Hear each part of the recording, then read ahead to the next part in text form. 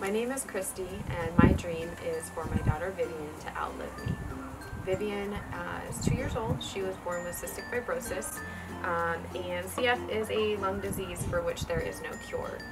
My husband and I decided that we wanted to find a way to help spread awareness for cystic fibrosis, in addition to help raise money for research for a cure.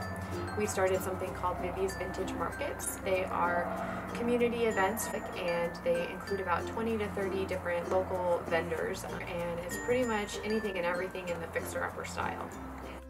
So what we would use the money for from this fund would be to make our events bigger and better. We want to be able to put these events on without the stress of all the overhead that such events have. We really want this to be an event that the whole community looks forward to coming to. Our next event is this Christmas, and our holiday market is going to be our biggest one yet, with it being a 3-day event.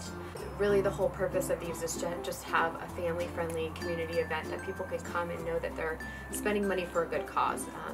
The other way that we would use the money would be by developing a child care support fund. So when you have a child with cystic fibrosis, you spend a lot of time at the hospital. You usually have a clinic where you work with a team of doctors and dietitians, and you have to go to this clinic usually every month or every other month and spend multiple hours a day at the hospital.